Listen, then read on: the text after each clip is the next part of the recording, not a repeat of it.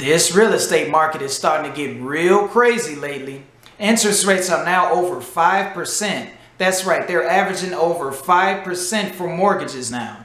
That's as high as it was back in 2009 in the recession days. There's a lot of uncertainty going on in the real estate market, and a lot of people are asking me questions like, should you buy now or should you wait? Is the real estate market going to crash? And if so, when is it going to happen? I mean, man. So today I'm going to break down everything I've been seeing in the real estate market so far, and we're going to look at some stats to see if we can get a better handle on what's going on with the real estate market so we can make better decisions for the future. Let's start off with the interest rates or the mortgage rates. Like I said earlier, interest rates are now averaging over 5%. According to the Mortgage Bankers Association, the average mortgage rate as of last week was 5.37%. That's right, the days of 4% interest rates are pretty much gone. And of course, they're predicting even more raises in interest rates before the end of the year. Does that mean that we can make it to 6% by 2023? To add even more fuel to the fire, the Mortgage Bankers Association released a report saying that the applications for mortgages actually dropped 8% from last week. In other words, there are less buyers that are out there applying for homes. In other words, there are less buyers out there applying for homes, and the buyer demand for homes is starting to drop. I believe the reason for this drop in mortgage applications is pretty obvious. It's because the interest rates or the mortgage rates have risen, so less people can now afford to buy a home. That's not the most interesting thing I read though. The most interesting part of this report was the part I saw that said that more people are now applying for adjustable rate mortgages or ARMs. Adjustable rate mortgages are mortgages where the interest rate actually adjusts over the period of loan. So normally it'll start out with a lower interest rate for a set period of time, like around 7 or 5 years, for example, and then after that the interest rate will change. Back in the old days before the recession, people were getting these adjustable rate mortgages, and then once that first time period was up, the rate would increase to a point where people could no longer afford to pay their mortgages, hence a lot of foreclosures, and then boom, the recession. I actually find it interesting now that these mortgages are actually starting to come back into popularity because people are having a hard time affording their traditional loan. So it's definitely something we need to watch out for in the future to see if these adjustable rate mortgages start coming even more popular again. Alright, so far we see that the interest rates have risen over 5%, the highest since the recession back in 2009. We see that mortgage applications are starting to drop. And on top of that, we see that people are now resorting to more adjustable rate mortgages, which they haven't been doing since before the recession. What does all of this mean? I mean, this all sounds like bad news so far. Let's take a look at some of the stats in my real estate market, which is the Chicagoland area, to see how home sales are actually doing. Okay, so here are the stats for the Chicagoland area. So if we take a look at the homes for sale, we can actually see that there has been a steady decline in actual homes for sale over the past 3 years, which we already pretty much know because the home inventory has been steadily decreasing. So there just aren't a lot of homes for sale out there, especially when compared to previous years. Now let's take a look at the number of new listings that are coming on the market. And yeah, there was a little dip back in 2021. They normally bottoms out around February and starts to come back up during the hotter months of the year, the summer months like June and July. So right now, of course, we're in the downward slope. So as of April, the number of new listings has been declining, but we'll have to wait to see until the summer months to see if it actually goes back up like it normally does. So that's something that we have to keep an eye out for. Let's take a look at the number of closed sales so we can see how many homes have actually sold. So if we take a look at this, these are the number of homes that have sold in the previous months, and we can see it was on the rise till about June or July when it started to plateau, but as of recently, as of April, it has actually started to decline. So that's something we need to keep an eye out for. Apparently, the number of homes that have sold is starting to go down.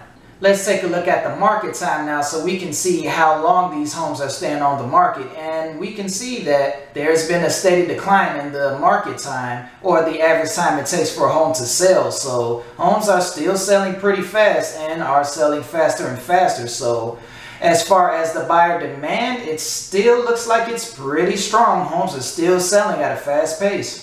Now here's the real thing we need to pay attention to, which is the average sales price for homes in the Chicagoland area. And as we can see, there's been a steady trend upwards. I haven't seen any decline as of now. So that means that home prices are still increasing.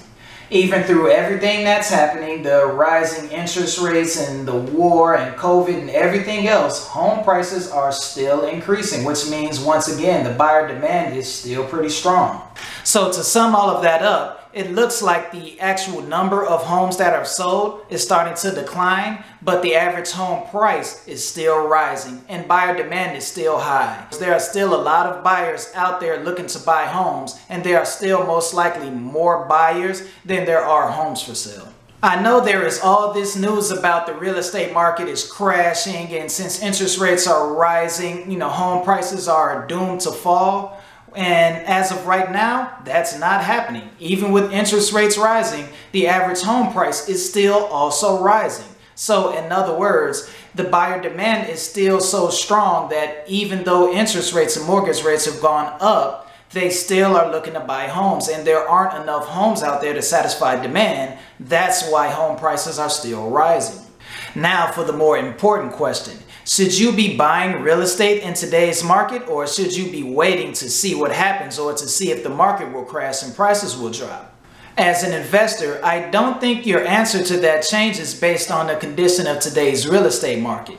So in other words, if you find a piece of property or you find some real estate, and once you analyze it, you think that it's a good deal, then by all means you should be going after it. On the other hand, if you find some real estate and you're betting that maybe due to the real estate conditions 5 or 10 years from now, it'll be a deal, then that'll make that deal a little bit more riskier, and you need to put some more thought into whether you should be buying that property now or not, because you don't know what's going to happen in the future.